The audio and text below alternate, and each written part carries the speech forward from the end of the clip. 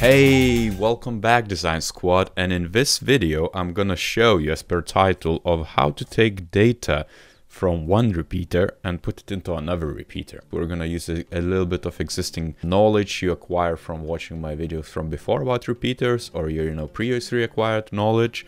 But you're definitely gonna need to know how to use repeaters and how to set them up, and how to use data sets. I'm gonna give you some hints, but if you're not sure, go back into the playlist for this Axure Noob to Master series, and please watch every repeater video you can get your hands on.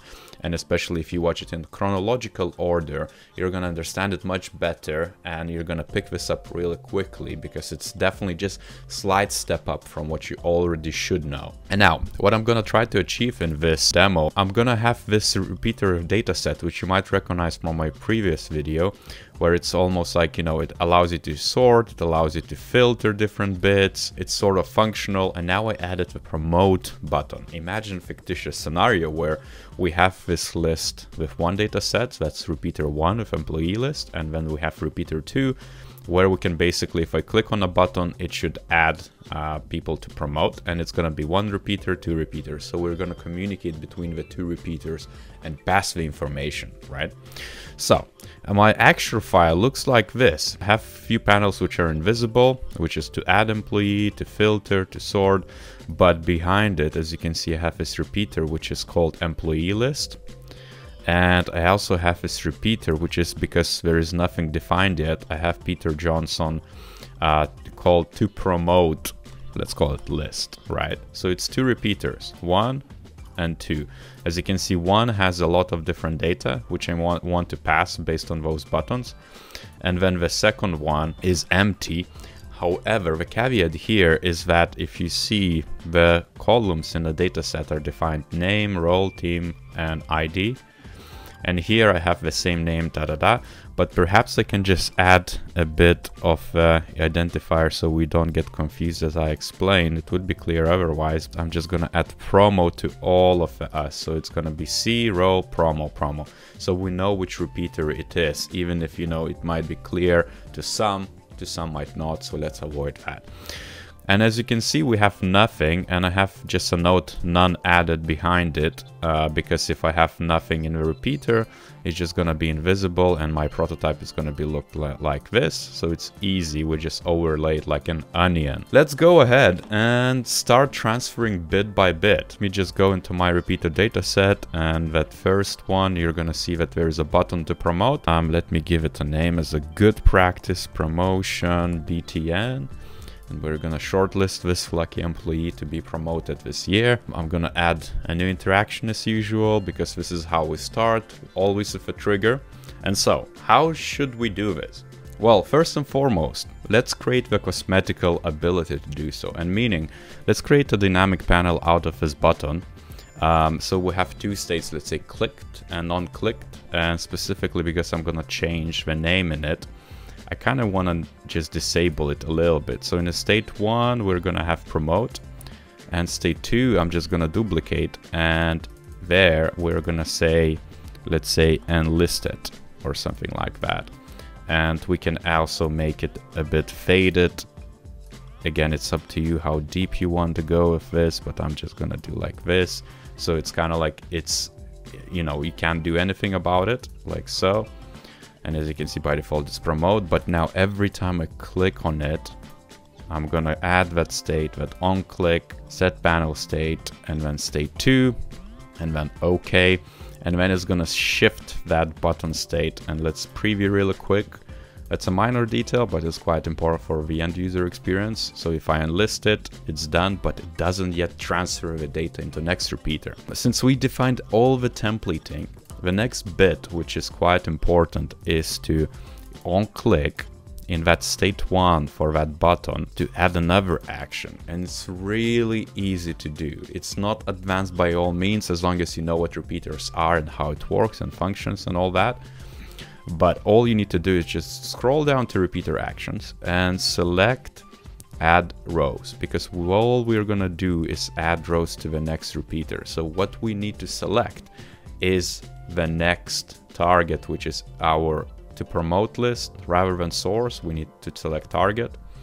And here all we need to do is just add rows.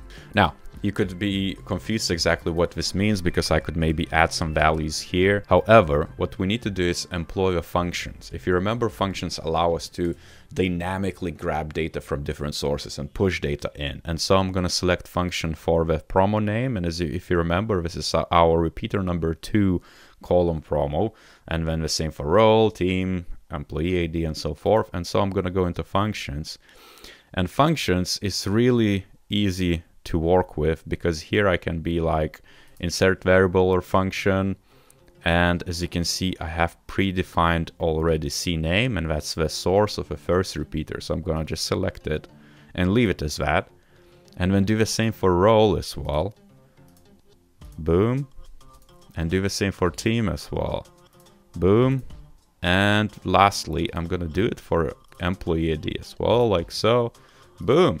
And so now I have all those fields defined from our source into the next repeater down there, and click OK. Since we have done our button here and it's clickable, let's preview and see exactly what happens. If I click promote, boom, it unlisted, and it also disabled the button, so I cannot click on it again. If I click again, it unlisted George Grant, and let's enlist myself as well. Why not? Why the hell? Let's get promoted this year, eh? Boom.